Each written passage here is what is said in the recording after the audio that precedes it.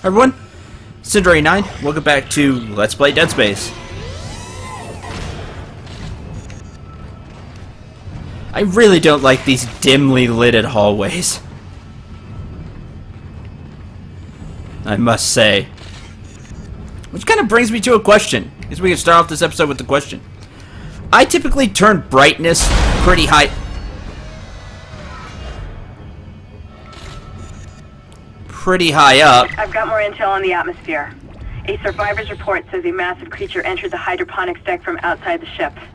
That's when the air quality began degrading. The survivor called it the Leviathan. Sounds lovely. The Leviathan. But I typically turn lighting, you know, like the brightness of the game up, just because it's not to like make it easier or anything. Just because typically like my monitor and things like that are kind of dark. But do you turn brightness up in games? It always seems like it's way too dark. Like the default, and it says, you know, turn these, you know, move the slider until this logo is visible. Kind of wonder where that started too. It was the first game to use that whole logo thing, because that's what every game does now. But I always have to turn brightness up. Are you the same way? Let me know in the comments. I'm curious. And also, hey, viewer interaction. You like that, right? Right?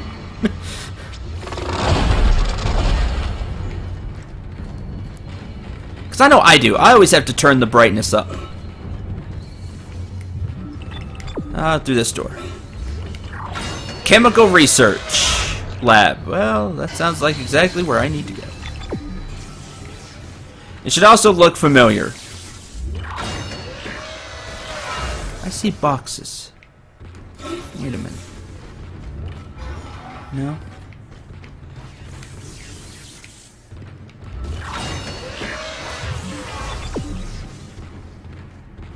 Look where we're back to. Imagine that, right? Now we have to mix. Processing request. Please stand by. Final mixing complete. Please remove the capsule. Poison capsule. I like the whole reddish look it has. Why are both those locked? Head back to the tram station and get up to hydroponics as fast as you can. Still no response from Hammond, so be careful. There's no telling how contaminated that deck is. I'm beginning to truly admire your spirit, misplaced as it may be. I think you should see the whole plan. You should not spurn the hive mind's offerings. You deserve to witness that, at least. Whatever, Doc. Totally thought I was gonna get jumped in here.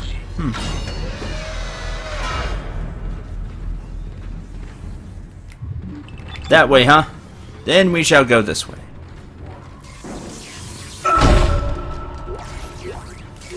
Money. Okay. Can always use more of that. More supplies are always good.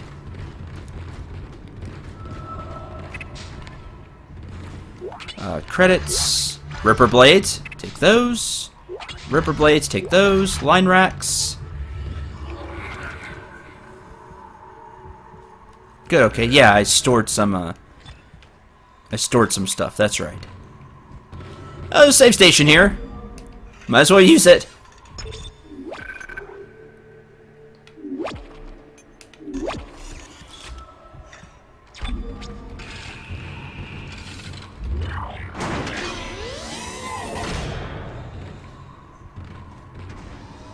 Hey, Doc! Perhaps now you will understand. The work I have done must continue. Will continue. I, Dr. Charles Mercer, shall serve as the catalyst to the salvation of our species. These specimens will return to Earth with me. I will spread their divine glory across the entire planet. I will leave you with my creation. Embrace the inevitable. Money.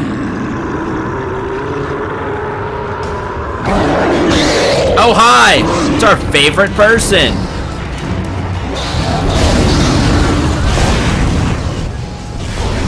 Stasis, cut off your legs. Run. Run into the door. And press this button. Crouching. Breathing cycle successful. Transporting patient. And grab the power node.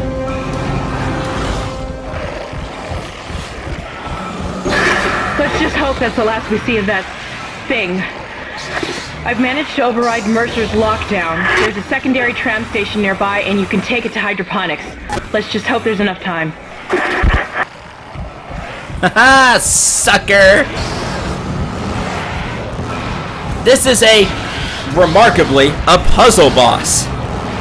Because I don't want to waste ammo and deal with it, I figured I'd just show you how it's done and then kind of explain it later. That is a cryo chamber. It freezes something and then sends it away.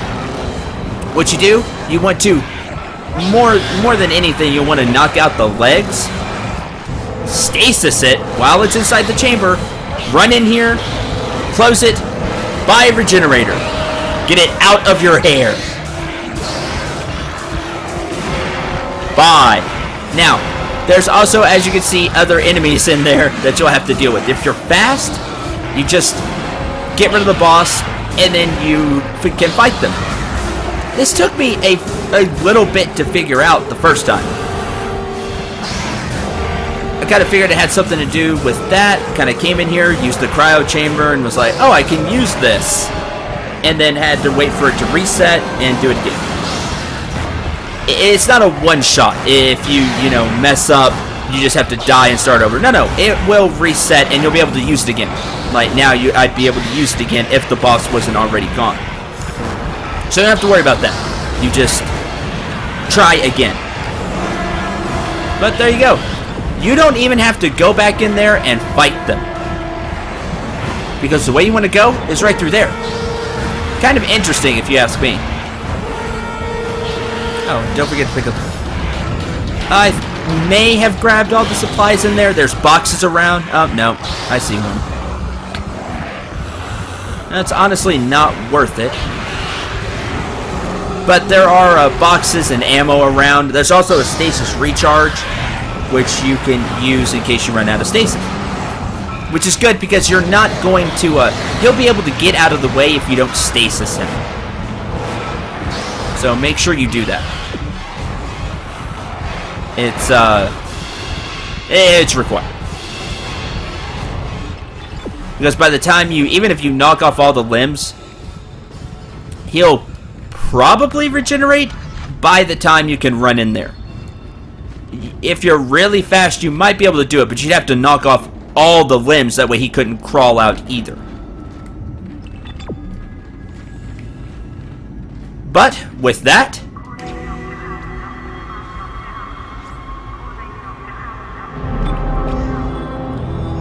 ends Chapter 5, Lethal Devotion.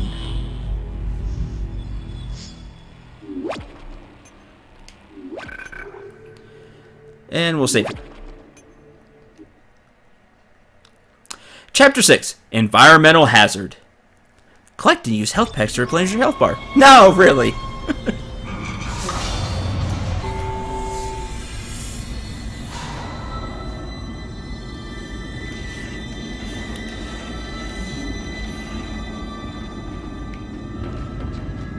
No store. Nobody talked either. Log, Dr. Elizabeth Cross reporting. I'm pleased to say that we're working close to maximum capacity at the present time. All flora is healthy and thriving, and food yield has created a surplus. I was going to pass the surplus on to the colony, but the captain has given a no-fly order. I want to note my opposition to that order. Everyone knows they're in trouble down there, and I don't see what denying them our surplus will achieve. Well, if what happened down on the planet is what happened up here, which is a good bet. Yeah. Yeah, I wouldn't want to risk the ship to that, even though it kind of happened anyway. A lot of bodies here.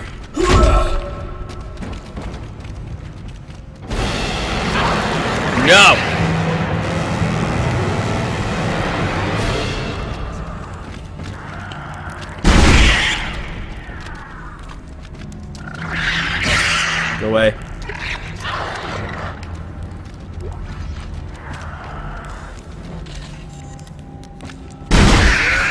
There you go.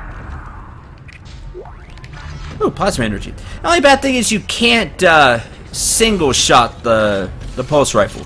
If you just very quickly tap it, it'll shoot, as you saw, 2 or 3 rounds.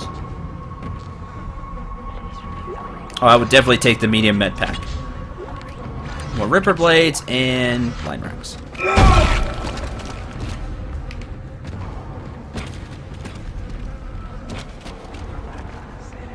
Okay. It's all that's here. The lighting kind of gives it away that maybe you should explore that. It's a different way to go. The body hanging out is a nice context clue too. They could have given you none and you just easily walk past it. The game's good about that, and I'm thankful for it.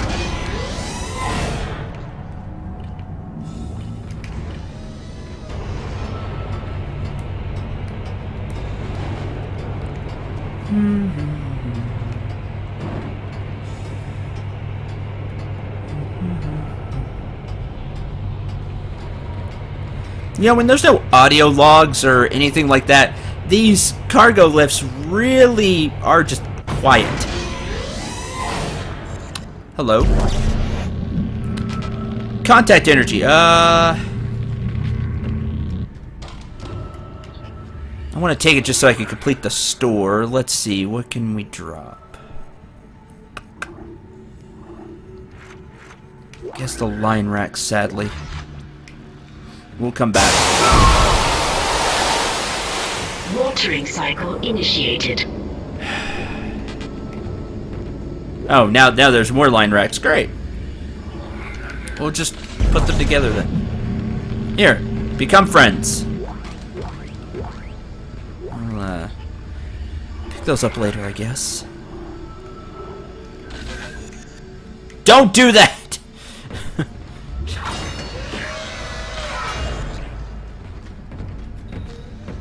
What? Hammond? Is that you? No! Isaac. Okay. Good to see you in one piece. Don't take your helmet off. The hair's rotten. I gotta look at it. It's huge. You won't believe it. Shut itself in food storage. Crew that was on this deck. I think they're what's poisoning the air. They've been transformed. I saw one of them. Bloated, swollen. They're like poison factories. We need to take them out where we can still breathe. Hammond! I thought you were dead. You need to get to cleaner air. You're not going to be able to help Isaac in your condition. Isaac, I'm scanning the area now. He's right, there's something really big in food storage. But I can't get a good scan. Monitor readings are off the scale. Be careful.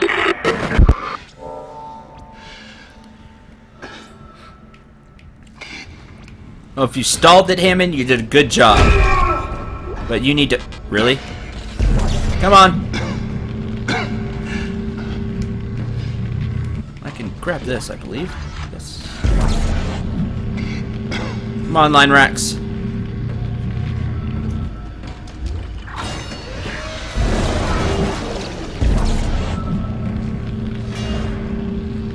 Look, now you have more friends. That is a full stack of line racks, by the way.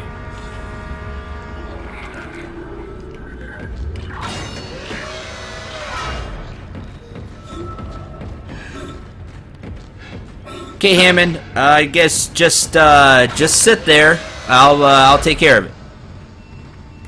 That's the door to food storage. But I can't override the integrity lockdown. You have to destroy the pods to bring the air quality up. Then you can go through and use the poison on the Leviathan. Okay, sounds great. Contact energy. I'm gonna go pick up those line racks, by the way. Contact energy 1 for 2,000.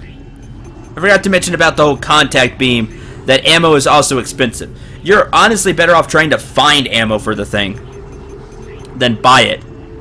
But if you really need to, it's 1 for 2,000. That's because of how much damage it does.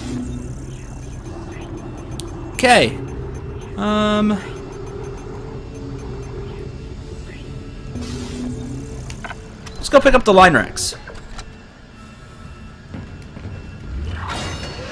Because they're there. So why not?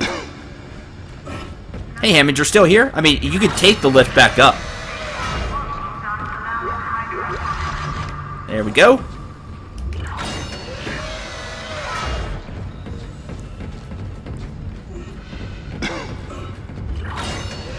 Does not sound good. So I guess we'll just leave the monitor air quality control. Danger. Air purity is bad. That's what I get out of that.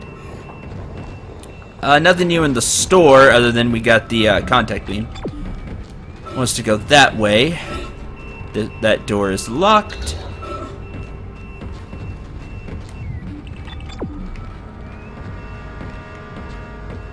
Grow chamber. Huh? Well, as you can see, this will be kind of like your new HUD's the wrong, hub is the wrong word, but if you noticed in the past few places, you had a place where you have a save station and a store.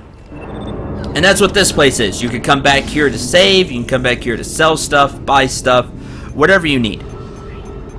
A little bit of a shorter episode, but I'm going to end it here just because we have the whole, we have the save point here, store. I don't think there's anything I'm going to do with the store, but you never know. I may just store the additional line racks or some ripper blades. I may mess with the inventory a little bit, but we're going to end this episode here.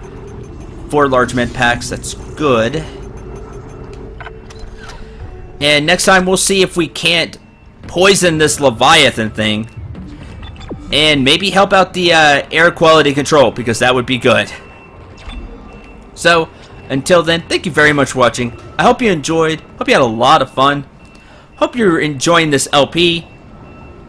I know I'm really enjoying going through Dead Space again, and playing on hard is definitely keeping me alert and on edge. So, till the next episode, I'm Cinderay9. Remember to shoot for the stars, and take care, everyone.